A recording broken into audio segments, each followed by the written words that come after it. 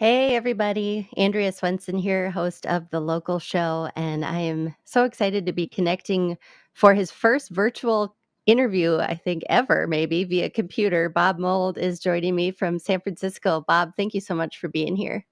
Thank you for having me. Hope everything is safe and good there. It's been a very intense week and a half. I can go more into detail about what's been happening here in the Twin Cities, but I'm curious to know, as someone that is so rooted in this city but is witnessing it from afar, how has this week and a half been for you? How are you receiving all of these events? Uh, the senseless injustice, the murder of George Floyd is hard to watch. Watching it from afar it's sort of crazy because not to personalize it a little bit. I used to live 2 blocks from the third precinct, and when I see all of the streets that I, spent 11 years of my life on, and I mean, it's really amazing to see people out, and in the midst of a pandemic and all of this unrest, to see people getting out and speaking their minds with peaceful protests. That's really that's what we need to be doing. But yeah, the whole thing is it's pretty surreal. And also watching, Washington, D.C., where I lived for 7 years, and watching New York City, where I lived for a number of years, and just watching everything everywhere around the country. These are places, these neighborhoods and these places, people are congregating to make themselves known. I mean, these are all the neighborhoods where artists and musicians and the nightclubs are, and this is all new to me. So I'm just, and this being my first interview about anything I've been up to lately. Excuse me if I seem a little askew. I've been sort of hunkered down for months. So. Well, I really appreciate you taking the time to connect. So the reason that we're connecting is because you have a new album coming out, and we just debuted a couple new songs on the current this morning that feel extremely timely in this moment, including the song American Crisis. And I was really curious about, you write in some of the words that you sent over about this work, that you're seeing a lot of parallels between what's happened in the past and what's happening right now. Can you tell me a little bit more about what you mean about that?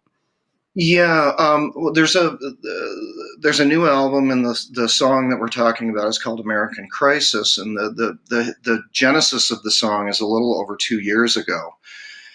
I was writing material for a previous album called Sunshine Rock, and it was supposed to be, sort of a happy record. And American Crisis was supposed to be the second to last song on that album, right before Western Sunset. I thought it was a little heavy at the time. I didn't think it fit with the sort of the uplifting motif of being in Berlin and all, everything that record was. So, I tabled those words and music, and when John Worster and Jason Narducci and my engineer Bo Sorensen, the four of us got together in early February in Chicago to make what is what is this album coming up. And this song, American Crisis, like I said, it's been around for a while. It really inspired the way that I've been looking at things the past 9 months. I think it was probably in late summer of last year when I was in Berlin. I just started playing a lot of guitar and thinking about that song, and thinking about things that we three in the band had talked about. Wouldn't it be great to make a real raw sort of punk rock record? Because that's really that's my, at the end of the day, that's how I tell stories. And so I had American Crisis, and I started writing around that song. But in doing so, in September of last year, I started reflecting back and the way things were in late 1983. Who was I then? I was this 22-year-old kid in Minnesota, and I was in this punk rock band called Husker Du, and we traveled around the country spreading our message to people. And and things were, things back then were tough. I was closeted, gay young man. I was sort of living in this new world for a couple of years with this gay cancer called GRID and then called AIDS, and sort of having a hard time figuring out my sexuality and if there was a community for me to fit into and if I felt comfortable in that community, alongside a lot of televangelists and people on the right, sort of the Reagan backers at the time, telling me I'm less than, telling me this is God's punishment for who I am and how I live. And it you know it all of that kind of being, feeling marginalized, feeling less than, I was feeling that coming back, during this current administration. It seems as if it seems as if this person was chosen to be the spokesperson for a pretty far branch of evangelism.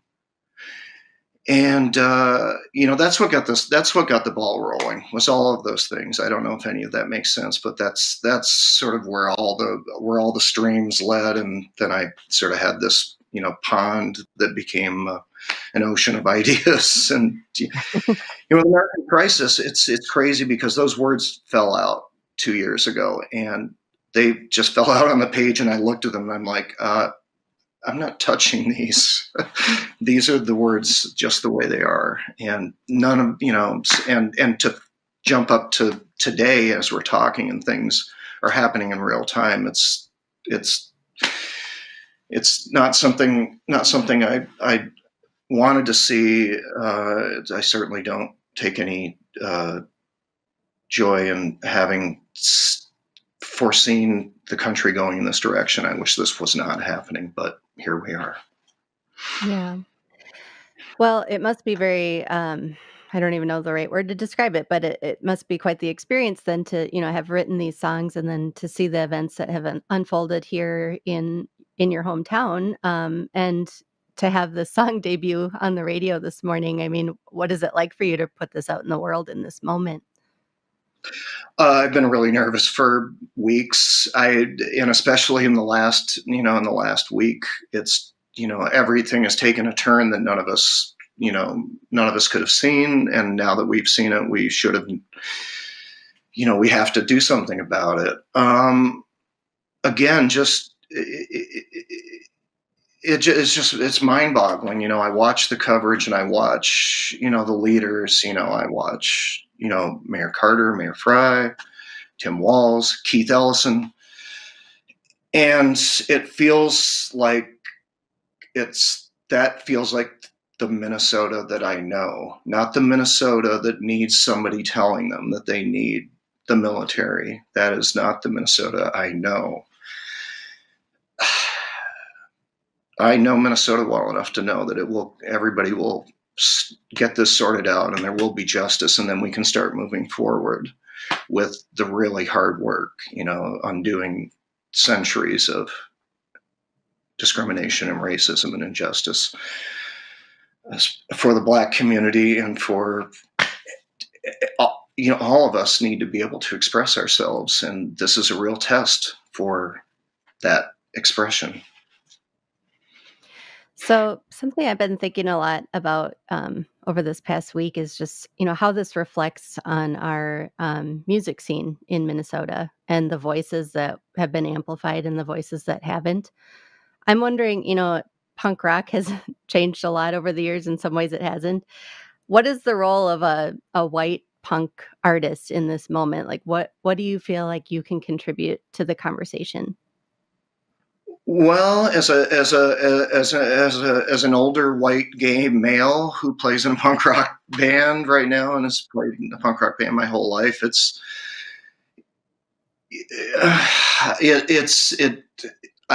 see it. I see it, and it's similar to any kind of civil rights struggle, but it's very, very unique because it's very specifically American. It is baked into our our identity as a country. And so much work was done in the 60s to try to remedy the injustice. And I guess if I look, if I take a cursory look back, we've it's ebbed and flowed. The progress. From January 2009 to January 2017, I think we had a leader who was very much in tune with, trying to forward civil rights, and Black Lives Matter, and all of the things that we need to be learning about if we don't know the details of it. And I'll be the first to say I am listening and learning constantly right now. My role in this, I don't know. I did not see like I said, I did not foresee the specifics of this when my head was on fire from October of last year until early March, when mastering was finished and I signed off on the record. We went right into a pandemic after that. And, it's been 3 months of being cooped up. My role is to be, to share what my heart tells me, and to share the water that I catch when it rains. And it's, to try to, just try to express myself. My specific role, I don't know. I'm not, if anybody has ideas for what I can do to help, I'm all ears. Other than, just my 2 minutes of belligerence. Apparently I gave birth to a colicky baby or something today. Well, that song just came blasting out. It was really something to behold at 9 in the morning. We're going to be playing it for sure again throughout the day on the current, but you can go look this song up right now, Bob Mould with American Crisis. I'm curious for you, as well, as an artist who isn't able to perform live right now, or go on tour, or use that kind of to spread your messages and your feelings.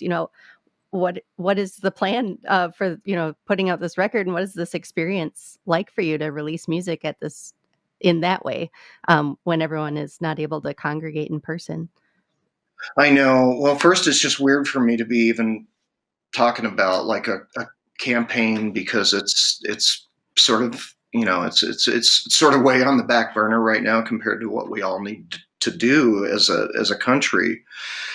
But it is what I do, and it is my work, and it's how I make my living. So I'm sort of out of work right now, and that's, I'll be okay. Things will come back. But it's with a record like this that's very raw and very sort of visceral, and really built for the stage. It's driving me crazy that I can't present the message in the format that I was hoping to. Having said that, I did 2.5 weeks of solo electric shows in January of this year, and I was test driving a lot of these songs. And I'll tell you that playing those songs with the original meaning, just being concerned for the country, and trying to reconcile my self-hating as a young gay man, and what I perceived as my inactions when my crisis in the 80s with HIV/AIDS was bubbling up, and I always feel like I never did enough. And it's just I don't know. I'll figure something out. But it is odd to not have that. But I guess the understanding and the energy that I was picking up from people when I was performing these songs earlier in the year, I would go out after the show and go to meet people and do the thing, and people were just coming up with incredible stories to me. A lot, just a lot of people, a lot of trans folk and people of color, and people who really were as scared as I am about the way the country is going. And they were very encouraging when hearing the early versions of these songs, just saying, you do this, this is what you do. So Yeah. Um, Well, the new album is called Blue Hearts. I'm wondering if you could talk about that title a little bit. Well, the first song, "Heart on My Sleeve," was the whole, just thing. I mean, that's me. And the blue part, I mean, it's blue as in Democrat Party. And last time I had blue in the title of an album during an election year, we won. So I'm gonna try again. The '92 with Copper Blue, and that was Clinton. And I don't know. I'm like that. I'm a kooky superstitious like that. So, I did not make that connection. yeah, that was the Well, Bob, it's just so wonderful to see your face and hear your voice. I'm wondering, as people are tuning in on Facebook Live, do you just have anything that you want to say to Minneapolis right now, the city that you're so connected to? stay safe, stay strong, stay out there, and let them know that we're all incredibly upset at what has happened, and we cannot have this happening anymore. We cannot, police. We need to overhaul. All communities need to take a long, hard look at law enforcement. And to me, one of the key things is making sure that the police that we hire live in the communities that they serve and protect.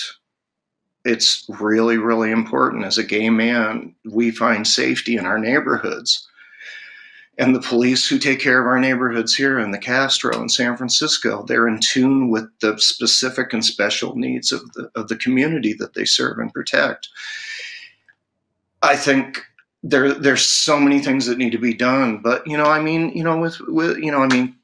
Keith Ellison is doing everything. Mayor Carter, Mayor Fry, Tim Wallace. I think everybody is listening and learning, as I intend to listen and learn as this goes on, and I will do whatever I can do to help.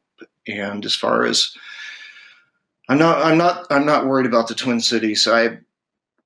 I know how people really are in Minnesota. I was there in '79, when the Hmong resettlement started, and Somali. And, so many communities have been welcome in Minnesota. And I think sometimes people outside of Minnesota, maybe they're looking at the mainstream media and there's these perceptions, and there's not a lot of backstory or infill that shows the Minnesota I knew, First Avenue and 7th Street Entry being a nexus for all the music of the early 80s. Husker Du one night, Prince the next, Replacements the next, The Time the next. I mean, we all play well together. I think I know what Minnesota is going to do with this, and I know it will be a full recovery and a full overhaul of law enforcement, and we need to make sure that our voices are heard. And thank God there's, young, healthy people that are willing to go out to the streets every day for us. It's appreciated. Thank you so much for being here and for talking. It's such a heavy time, but I really do appreciate you, and I appreciate you sharing your music with us. Thank you so much, Thank Bob. you. Thank you for the support. Have a great day.